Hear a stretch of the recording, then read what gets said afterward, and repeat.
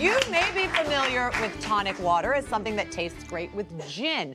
Well, Dan Kohler is here to tell you that, oh, it is so much more. And he's going to show you how you can make your own tonic water at home. That's right. Welcome, Dan. Thank you. My first question is, wasn't tonic like an elixir, elixirs and tonic? Wasn't it medicine back in the day? This is the perfect place to start. So are you telling me I'm smart for asking? I am definitely telling you you're smart. You know exactly the right question to ask. So tonic water gets its name because it was originally medicine. It was treatment for malaria in the 19th century because it's got a very special ingredient. The thing that makes tonic water tonic is something called quinine, which is a chemical compound that's found in this bark. This is called cinchona bark, and it's found in South America. Now, rumor has it that South American natives would chew on this bark to relieve their fever.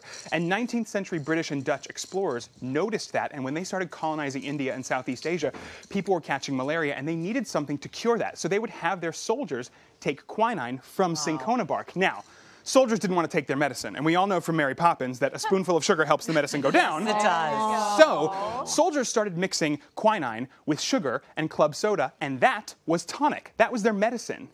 Wow. Oh my goodness. Can I just say this? Yes, sir. Small talk, okay? Let's keep this small talk. Because you lost me at bark. I'm sorry. Listen, smart. the thing about tonic water is it's so easy to make at home. You really can make a big batch of this and get it ready for the holidays. So let's get started. I've got a bunch of spices here. I've got star anise, black pepper, allspice, some citric acid, which is just for preservation and a little bit of extra flavor. This is that cinchona bark, very important. You got to eat your quinine. This is for flavor and bitterness. Some lemongrass, and then I've got a mixture of grapefruit juice, lime juice, and all of their zest. All of this is going straight into a pot. This recipe could not be easier. You have no excuse. But what's flavored tonic? Yes. Oh my God. And you all right now What's have the benefit of making it yourself? Can't you just buy it? You know, the tonic water that you're getting at a grocery store is mostly just club soda, high fructose corn syrup, and a little bit of quinine. So there's really no flavor in there, and that's why a lot of people. But the stuff lasts forever. Well, under my that's why people don't like it. So when you make it at home, you've got full control over this.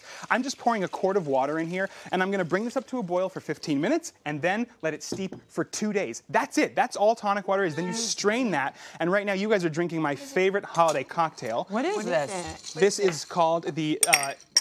What did we call this? The tinsel time. Tinsel time. So I take 1 ounce of that tonic syrup.